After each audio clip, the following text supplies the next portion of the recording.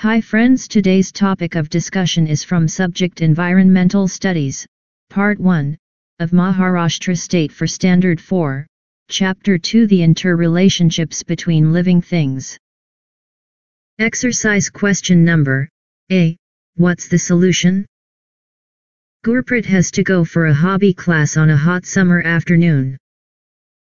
She needs to be told what to do to protect herself from the heat. Let's see the answer.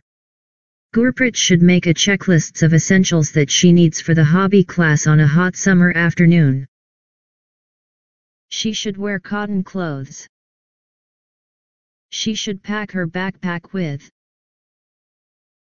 healthy food, fresh juice, water, sunblock, shades, umbrella. The night before the hobby class, she should sleep well. Let's repeat the answer. Gurpreet should make a checklist of essentials that she needs for the hobby class on a hot summer afternoon. She should wear cotton clothes. She should pack her backpack with healthy food, fresh juice, water, sunblock, shades, umbrella. The night before the hobby class, she should sleep well. Let's see the next question. Question number B. Think and tell. 1. If water collects in fields due to heavy rains, the crops growing there rot. Why? 2. Why do we not get a good crop if we do not get good rains? 3. Why does the Indian rat snake, daman, live around fields? 4. If there are furry animals living in snowy regions, would their coats be thick or sparse? Let's see the answers for these questions. Question number B.1. If water collects in fields due to heavy rains, the crops growing there rot. Why? 1. Plant roots require access to air. Usually the soil has 3 phases: solid, soil particles, liquid, water and other solutions, and gaseous, air. This gaseous phase exists in form of small pores and pockets of air inside soil. In heavy rains, these air pockets are filled with water which expels the air trapped inside them, suffocating the plant roots, and it may start to rot. 2. Dampness, moisture, encourages growth of many fungi and bacteria which can also cause rot-like symptoms. 3. Parasite is also responsible for rots when the soil is frequently flooded. Next question. Question number B.2. Why do we not get a good crop if we do not get good rains? If there is no good rain, then we will not get a good crop because of the following reasons.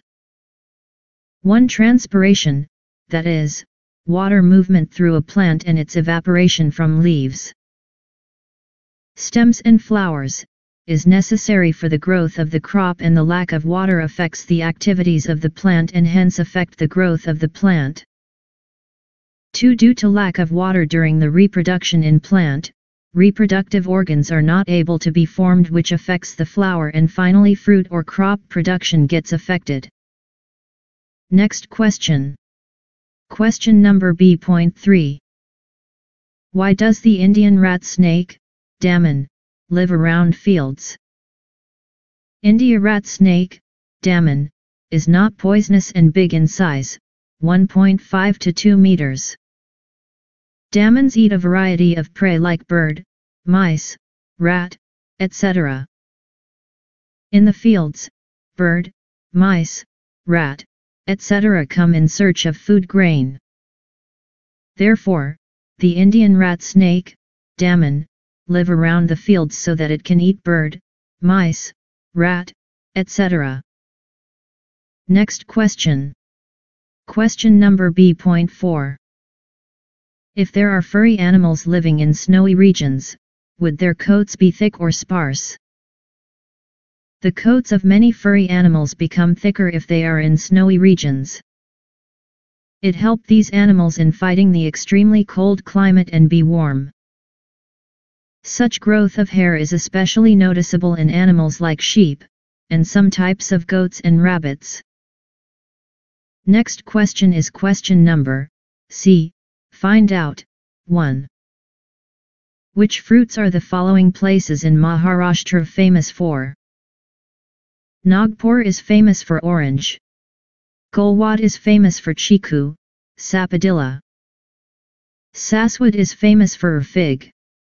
Devjit is famous for Alfonso, mango. Jalgaon is famous for banana. This question is based on data collection and class activity. I have written few points based on my search. You can have your own points or add more points to the list. Question number C. Find out. 2.a. Why do you think orange trees grow in Nagpur?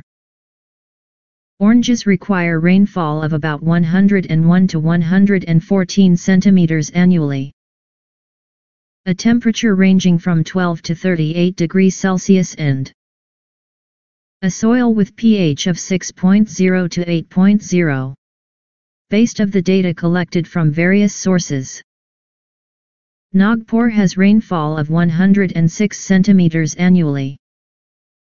A temperature ranging from 13 to 42 degrees Celsius and a soil with pH of 7.4 to 8.4. The requirement for orange trees are met by Nagpur, hence orange trees grow in Nagpur. Next question. C. Find out. 2.b. Why do you think chikoo trees grow in Gholvad? Chikoo require rainfall of about 125 to 250 centimeters annually. A temperature ranging from 12 to 36 degrees Celsius and black soil. Based of the data collected from various sources. Gholvad has rainfall of 180 centimeters annually. A temperature ranging from 12 to 30 degrees Celsius and black soil. The requirement for chikoo trees are met by Gholvad, hence chikoo trees grow in Gholvad. Next question. C. Find out. 2.c. Why do you think fig trees grow in Saswad? Fig require rainfall of about 65 to 75 centimeters annually. A temperature ranging from 15 to 39 degrees Celsius and a soil with pH of 7.0 to 8.0. Based of the data collected from various sources. Saswad has rainfall of 70 centimeters annually. A temperature ranging from 12 to 36 degrees Celsius and a soil with pH of 6.5 to 7.5. The requirement for fig trees are met by Saswad, hence fig trees grow in Saswad. Next question. C. Find out. 2.d. Why do you think Alfonso, mango, trees grow in Devjit? Mango require rainfall of about 85 to 102 centimeters annually. A temperature ranging from 15 to 40 degrees Celsius and a soil with pH of 5.5 to 7.5. Based of the data collected from various sources. Jalgaon has rainfall of 90 centimeters annually. A temperature ranging from 15 to 40 degrees Celsius and a soil with pH of 5.5 to 7.5. Based of the data collected from various sources. Diagad has rainfall of 90 centimeters annually. A temperature ranging from 15 to 40 degrees Celsius and a temperature ranging from 16 to 35 degrees Celsius and a soil with pH of 6.5 to 7.5. The requirement for Alfonso, mango, trees are met by Devjit, hence Alfonso, mango, trees grow in Devjit. Next question. C. Find out. 2.e. Why do you think banana trees grow in Jalgaon? Banana require rainfall of about 250 to 400 centimeters annually. A temperature ranging from 14 to 35 degrees Celsius and a soil with pH of 5.5 to 6.5. Based of the data collected from various sources. Jalgaon has rainfall of 80 centimeters annually. In addition to this, drip irrigation is used to compensate for water shortage. A temperature ranging from 12 to 42 degrees Celsius and a soil with pH of 6.0 to 7.0. The requirement for banana trees are met by Jalgaon, hence banana trees grow in Jalgaon. Let's see the next question. Question number D. Answer the following questions. 1. How are plants useful to us? 2. What is meant by arboreal animals? 3. What changes do we see in trees at the beginning of March? Let's see the answers for these questions.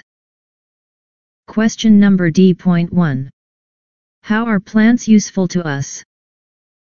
1. Plant releases oxygen, through photosynthesis, that we inhale and due to which we are alive. 2. Plants give us food, grains, vegetables, and fruits. 3. We love flowers and we use them for many different purposes. We get flowers from plants. 4. We also get cotton wool from plants to make cotton clothes. 5. Goats and sheep are raised for meat, for milk, and for fibers used in textiles. Goats and sheep eat leaves of plants. Next question. Question number D.2. What is meant by arboreal animals? 1. Arboreal. This word comes from the Latin word arbor, which means tree. Arboreal means living in trees.